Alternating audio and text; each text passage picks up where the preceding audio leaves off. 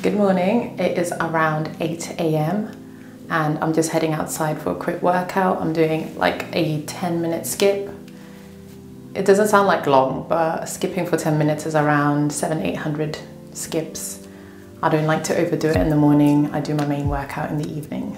This is just to wake me up and get my energy up for the day.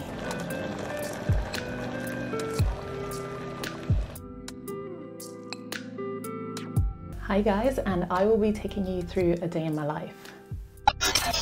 Hi and welcome back to my channel. My name is Chili and I'm a senior UX designer based in London. There is no typical day in the life of a UX designer because it depends on the type of project you have, and it also depends on what stage of the project that you're in. But I'm just going to be taking you through what I'm going to do today, and I'm sure I'll be making more videos like this so that you can see what different stages of the project looks like. So I've just sat down on my desk. It's 15 minutes before stand-up and I'm gonna go through my emails and messages and try plan my day before my first meeting.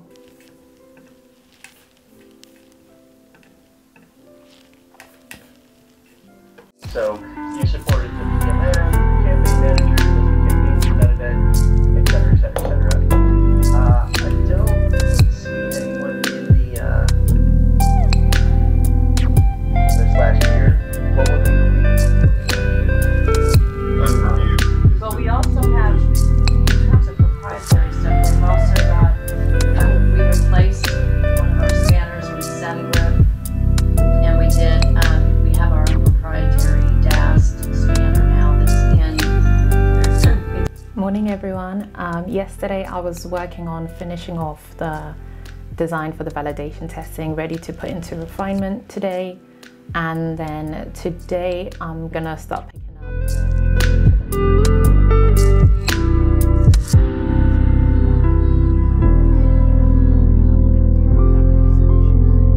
All right, let's put in a meeting a little bit later on so we can go through that, and then I can hopefully unblock you. All right, thanks for catching that. I've just finished stand-up. So stand-up is a meeting that we do every single morning with the whole cross-functional team.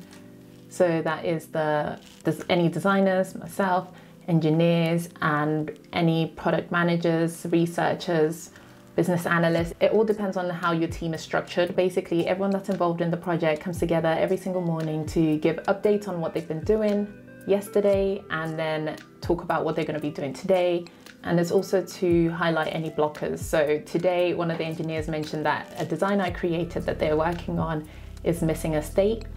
And this can happen a lot. So normally we design for both happy paths and unhappy paths. A happy path is just the end-to-end flow that you want the user to take. For example, if it is a e-commerce that you're working on, them searching for the product that they want, adding it into the basket, and then checking out. An unhappy path is what happens if the size is out of stock. You know, the whole email me when it's back, that's an unhappy path. What happens if the size is in stock, but while they're browsing, it gets sold out? That's also an unhappy path. So there's a lot of different cases that can happen when you're designing for an unhappy path.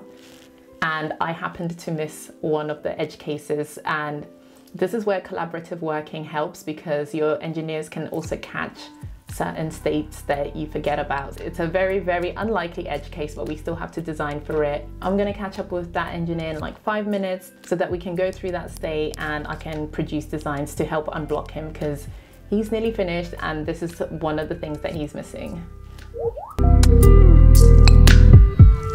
Hi Matt. Hiya.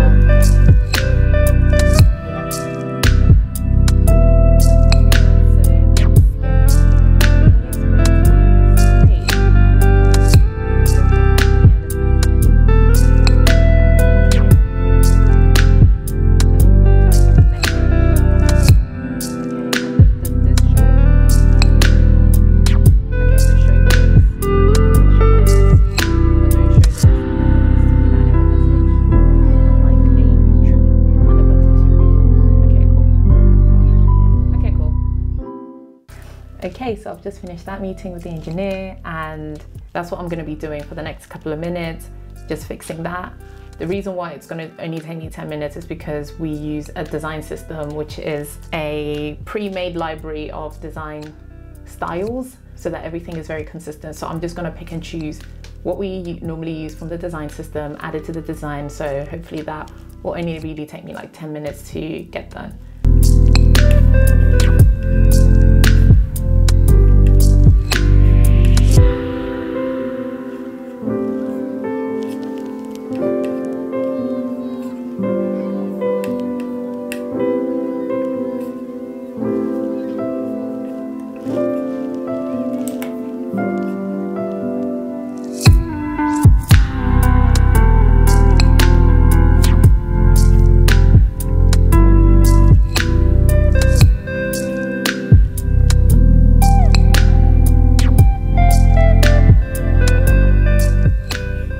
Today I'm going to be working on getting a design ready for some validation testing. Validation testing, otherwise known as fake build testing, is when you build part of your feature out, but only a little bit of it, to see if people actually click on it, and that is to actually test if people will use it or will subscribe to it. Because sometimes what people say they will do is very different from what they'll actually do. Features that need to be put through a validation test are ones that you know will be expensive to run or expensive to produce. It's good to validate if customers will actually pay for this, and that will tell us if this is a project that's worth pursuing. So you want to make sure that by building it out, you're going to get a good ROI.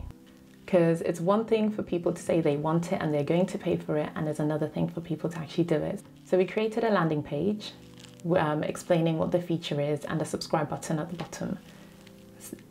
We are then going to expose this to, I think, 10% of our user base, so that's a few thousand users. And we've got a target number of how many users we need to click the subscribe button in order to see this test as a success.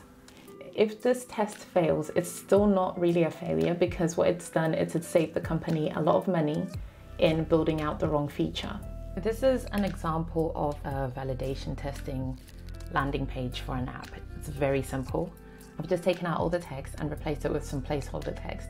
On the app homepage, you'll have a banner pretending like this feature exists, and then when the user comes into it, you'll have something like this where it's like, try a new feature, and then you break it down step by step, explaining what the feature is. So here's an example of a 3-step breakdown. You receive a notification, and we go into details of what the feature does, and then explaining how it will save the user money or time or some sort of value proposition here.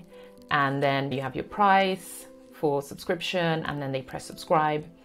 And then when they press it, we obviously let them know, thank you for your interest, but this feature is not live yet. And we explained that was just a test. And if enough people press subscribe, we use that data to verify if we should go ahead with this. It might be a good feature that a lot of people want, but you have to remember that the business also has to make money. So do people want it enough to pay for it? Do they see enough value in it to pay for it? After designing something like this, I would then hand it over to the engineer, and then they would start working on it, implement it in the app, and we would release it to a certain amount of people, like an A/B test. Before I got to this stage, I can take a step back to explain to you how we got here and explain a bit more about what validation testing is and why we do it. So I've got a video that talks about the UX process, and I showed this diagram. Go back and watch that video to get a deeper understanding of what these stages are. But for what I'm going to be showing you today, this is a better example of the UX process. You have your research, define, design, prototype, validate. So we're in the validate stage, so we're here. And then once you're out of this stage and you're happy with your results, you can then go into build and QA testing for the engineers to test that the new build doesn't break the current app when they add a new feature, and then they launch it. So I'm going to take you back here just so that we understand how we got to this part. So for research and define, I'm going to show you an old project I worked on. This is where you talk to customers and understand what their needs are in comparison to what your business is. So here is an example of a research document that we would have to try and make sense of talking to customers. We would talk to around 8 to 12 customers, and we would use our personas to make sure that we are talking to the right people who are aligned with the business. If you don't have personas yet in your business, that is a different type of research stage where you do research just to create your personas. You then use those personas to recruit a specific type of user that is aligned to your business customers that you're trying to reach. I think in this case, we probably talked to around between 8 or 12 to try see what their needs are around the business goal that you're trying to solve. You're trying to match user problems to your business goals. So this is what it would kind of look like. This is when I worked for an energy company and looking at how users manage their electricity costs and what kind of products that they are investing in to try and reduce their bills. So once you've talked to a number of people and you're grouping certain answers or certain concerns together, you then get an understanding of where you need to be looking at. So these are all the different groups that we put together. So for example, looking at how do people find their information, you then analyze this information to see where your product as a business could align with what people are doing or where people have needs. For example, here, one of the biggest groups here is comparing options. People spend a lot of time to compare. So in this case, we then looked into how we can help people make those comparisons a bit better and how we compare to other businesses and make sure that we come up really well when people are comparing. That is an area where we could start maybe generating ideas and creating designs around that. So that is how you move from research to define and then to design. And then you can prototype and test. So when it comes to testing or validating, most of the time we focus on usability testing, which is where we show the users the prototype, see how they move through it, do they know where to click, can they reach the end goal. However, there's a type of validation testing that's not done enough in my opinion, and that is testing for desirability. Testing for desirability is to see if people want it and do they want it enough to pay for it.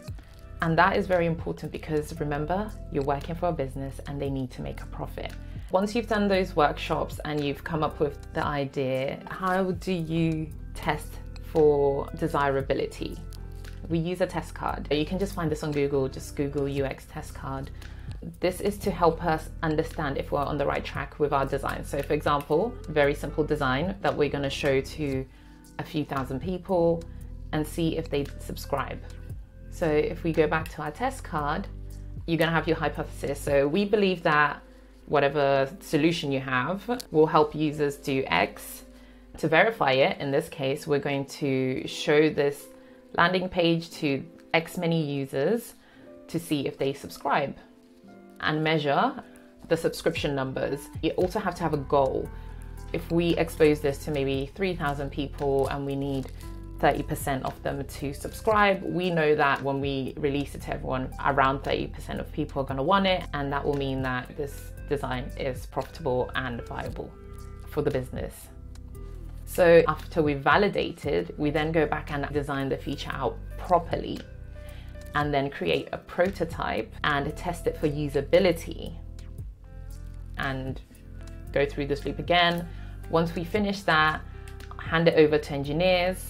We hand it over during a refinement session and then they build it and then they test it and then we launch it. So that is essentially what I'm working on at the moment this week. Just creating these tests for certain features to make sure that we are on the right track. I'm about to go into a meeting which we call refinement. So in this meeting, this is where I'll essentially be handing over my designs to engineers. We'll look at my designs, we'll look at all the flows, make sure that all the different edge cases are there, and engineers can break down what is needed to build these designs, allocate each part of the designs to the right person, and plan ahead. This is in preparation for our next sprint. So we look at our backlog of tasks and we prioritize them, look at what we're bringing into the next sprint, and we break them down and clarify them. We also look at how bigger tasks can be broken down, who takes on which task, and making sure that they're ready to go into sprint planning. A sprint is a set amount of time that is set to complete a certain amount of projects. In most cases, sprints last 2 weeks. For each sprint, we have a goal to be like, for this sprint, we're going to build X, Y, Z. And that allows us to focus for 2 weeks to build whatever we set out to build. And then at the end of that sprint, we look back and see what went well, what went wrong, to help us then become more efficient in the next sprint. So essentially, this refinement is in preparation for the beginning of the new sprint, which will be on Monday. So today is Thursday. we're refining everything. Tomorrow on Friday, where it'll be the end of the sprint, we're gonna do like a sprint review where we look back at how we can make it better in the next sprint. So it is the end of the day for me. I hope you enjoyed getting an insight into my day. If you have any questions about this working process, please put it down in the questions below. And if you'd like me to make more of these videos, please let me know in the comments. So my normal evening routine after this is to walk to the gym and get a workout. But today's a little bit different. I'm going to be speaking on a panel at Google, so I'm going to be taking you with me.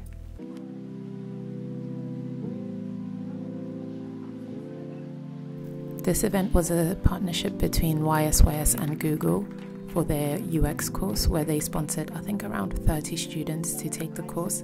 And this was their graduation ceremony at the end. That is Debbie, the founder of YSYS.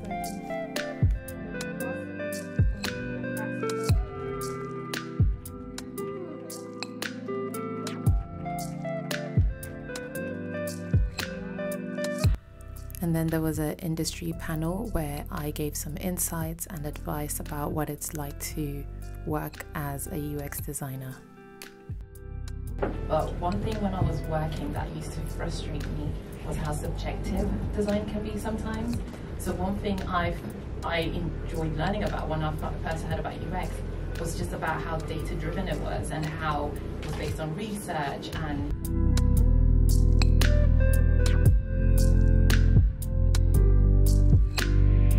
I've just gone home and I am exhausted. I'm gonna get ready to go to sleep. I hope you enjoyed spending the day with me and I will see you in my next video.